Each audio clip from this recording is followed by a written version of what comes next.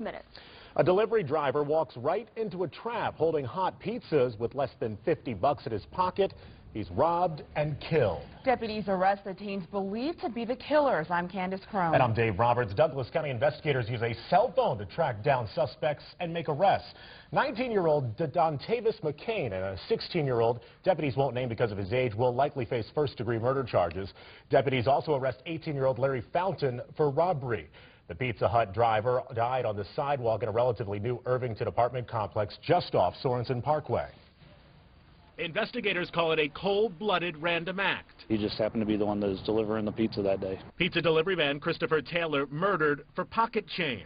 The 33-year-old worked for the 90th and 4th Street Pizza Hut. A delivery Friday night to an Irvington Heights apartment becomes his last. It was a robbery gone bad. Investigators say the suspects ambushed Taylor when he knocks on the door. There wasn't a whole lot he could do at that point because he was forced into the apartment. He was laying on his back, and there was blood everywhere inside the apartment. A neighbor getting into her car finds the unthinkable. He was already out cold. He was just laying there. Eyes was rolled in the back of his head and everything. In the wake of Taylor's gruesome death, investigators discover a trail of evidence beginning with a cell phone. Shoe prints that were left, fingerprints that were left. We were able to track down a vehicle that they used after the homicide, and we were able to come up with some blood transfer from that vehicle as well. Deputies arrest and question Dontavis McCain, Larry Fountain, and a 16-year-old boy. Tonight, the Douglas County Sheriff's Office says 2 of the suspects already confess. The victim's parents live in Bellevue. Deputies called them while on vacation to share the sad news.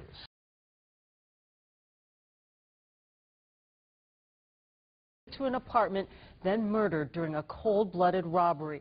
33-year-old Chris Taylor was just trying to do his job. He was a delivery man for Pizza Hut. Investigators say 4 robbers called him to a vacant apartment at Sorensen Parkway in Ida on Friday night. Police say they forced him inside, then viciously stabbed him to death after robbing just $25. Investigators say Taylor tried to defend himself.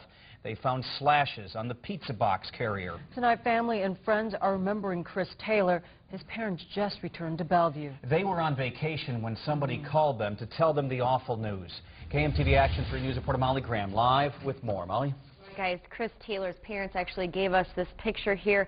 They'll be giving us a statement tomorrow. Tonight, a customer of Taylor's, stunned by his murder, wants people to know what a friendly man he was. Chris Taylor loved to ski, play hockey, and watch funny movies, so he writes on his MySpace page. But Taylor, a Pizza Hut delivery man, made his mark at work as well. Yeah, he was nice. Like, he had a certain vibe to him. Paris Gaines got to know Taylor over the summer, ordering pizzas from Pizza Hut about a dozen or so times.